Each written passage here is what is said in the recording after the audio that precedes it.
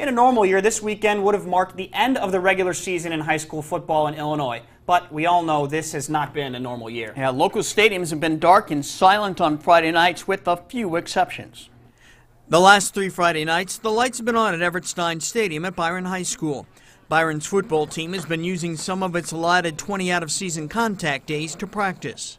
As far as the lights, it was just something special for the kids. I know they're missing out on some games right now, and we've been practicing a little bit after school, but on Friday nights we've tried to get them out here under the lights, just to get a feel for what a game atmosphere would be like. We've been going good. We've been working hard, and I don't know, we all miss playing and getting out there, but being under the lights tonight really helps. The atmosphere of Byron football is under these lights and on this field, and I think we all connect with that, and it's unfortunate we're not playing real games, but we're making the most out of it. The IHSA doesn't allow tackling during these practices. It's just like contact days in the summer would be. These sessions by Byron are more like a camp than anything else. We're just behind a little bit because summer we didn't get a camp like we normally do, so we're kind of using this as our camp and installing our offense and defense, which I think has been very, very productive for us.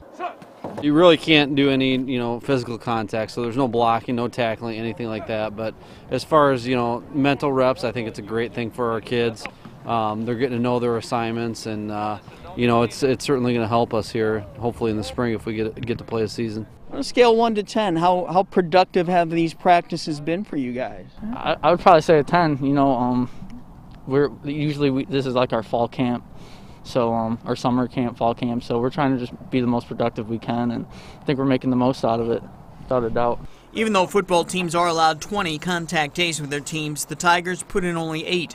Because so many sports programs are trying to squeeze in contact days, not just the fall sports that have been delayed, but also winter and spring sports, there's just not enough time to work in more practices. Our athletic director, Jim Kahn, and also all our head coaches kind of got together and talked about how we wanted these contact days to look. And the one thing we didn't want was kids, choosing one sport over another. So what we did is the spring seasons, they took the first, 3 weeks of contact days, and then this was our 3 weeks. And then after that, basketball and wrestling would get going. So that, kids didn't have to decide what sport they were doing. By now, COVID-19 safety protocols have become second nature for high school coaches and athletes. We're following protocol, and these kids are doing a great job of understanding that, the world that we're living in right now. So, we've had masks on the entire time that we're practicing. We're probably going above and beyond what we have to do, but the health and safety of the kids is the most important thing. We all wear masks all the time, and we got weight room in the morning. We all wear masks. The coaches are spraying things down and being as safe as we can. We just want to play football, and we're going to do whatever that means. Typically, in a normal year, we'd be wrapping up the regular season about now, and everybody would be focused on the playoffs. Does that go through your mind very often? Yeah, I checked the calendar the other day just to see kind of where we're at. And, it's hard to believe that we would be wrapping up a season and be thinking about, the playoffs and postseason at this point. But, hopefully we get to that point in the spring where we're talking playoffs. Well, normally the playoff pairings would have gone out this weekend, and the first round would have been played next weekend. As of now, regular preseason football practices are scheduled to begin in mid-February, with the season opening the first week of March.